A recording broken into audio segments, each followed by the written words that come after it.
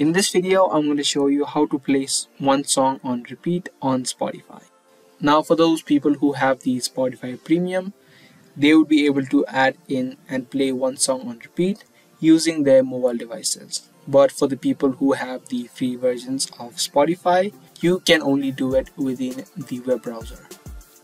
So you can just open up your web browsers and then just open up any song and play any song, and you'll have an option of repeat right here. So you click on it twice until this one appears, and this song will be repeated until you change it. So as you can see, if I drag it to the last, and once a song is complete, it again repeats. So that's the only way that you can do it within the website of Spotify if you don't have the Spotify Premium version. So it was a real quick and easy video. I hope you guys liked it and found this video helpful. If you did, make sure to subscribe, share, and give this video a thumbs up. I'll be seeing you guys in the next one. Thanks for watching.